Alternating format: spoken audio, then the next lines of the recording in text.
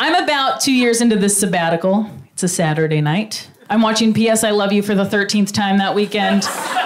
I'm a couple knuckles deep into a Nutella jar, you know what I mean? I'm simultaneously crying into my Cocker Spaniel Tootsie, who clearly, by the looks of it, is ready to file those emancipation letters, you know what I mean? And out of nowhere, my best friend Kristen bursts in the front door. She had a key because, ladies, you know, when your friends are going through a heartbreak, you make a copy so you can do those proof of life check-ins. You know what I mean? So she kicks open the door like the spicy Italian she is. And she's like, that's it. She grabs the Nutella right out of my hand, turns off the TV, holds up a dress that's meant for me, and she's like, we're going to a birthday party, end of story. And I'm like, no, wait. I can't, because Hillary Swank's about to open the final letter from Gerard Butler where he says it's okay to let go. She didn't like that, so she walked up and open hand slapped me hard across the face. Now, the Italian in me understood this, because that's how we communicate. The half Irish in me, who outweighs her by 42 pounds, wanted to throw her out of the third-story window. Somehow, she outmanned me. Next thing I know, she's throwing me into a shower, then into that dress, and then into a car.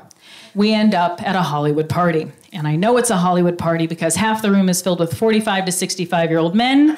The other half, nothing but 23-year-old supermodels in crop tops and six-pack abs. So I'm angry.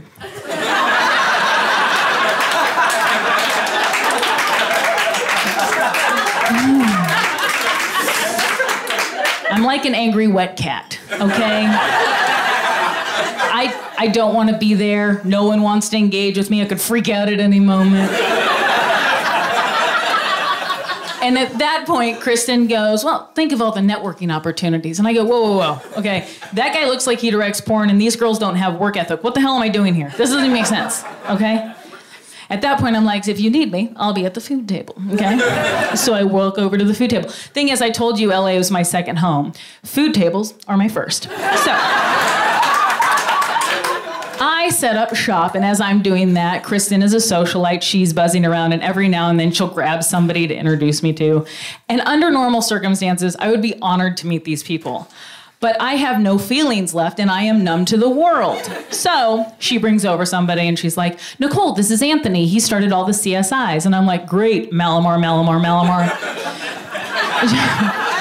And she goes, oh, here. And Nicole, this is Melody. She's been on Young and the Restless for 30 years. And I'm like, Nikki Newman, great. Check out this chocolate fountain, eh?